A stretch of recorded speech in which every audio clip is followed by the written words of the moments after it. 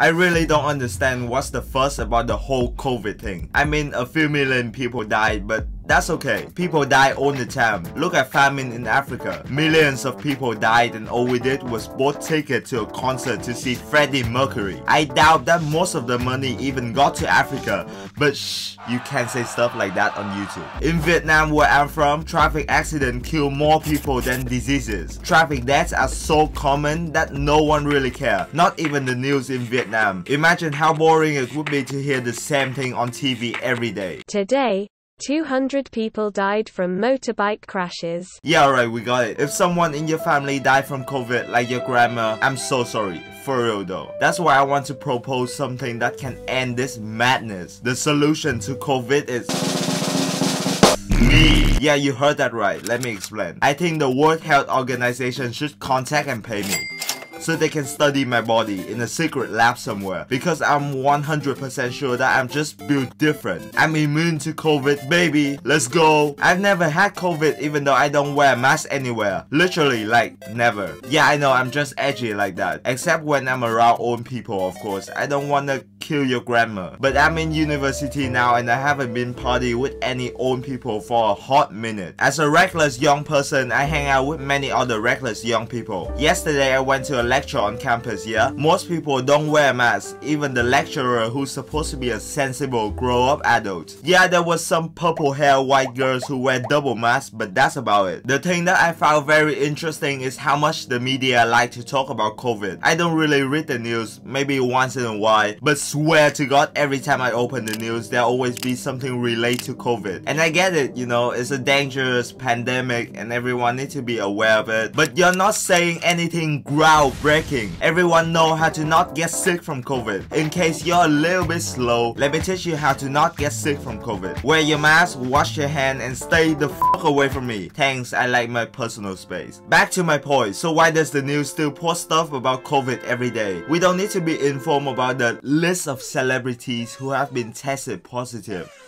Sure, it's entertaining, but it doesn't help me, it doesn't help you. We already know everything we need to know to stay alive and healthy. I have an idea though, a little conspiracy theory if you will. You know, maybe COVID is just an excuse for the media to get your attention. And in today's world, attention equals money, a lot of money.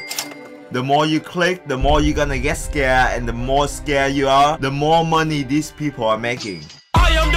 In summary, there are two lessons that you can take away from this video. Number one, I didn't kill your grandma. Number two, stop looking at the news. You're only making yourself depressed while someone else is getting rich. Alright, that's all I got to say. Until next time.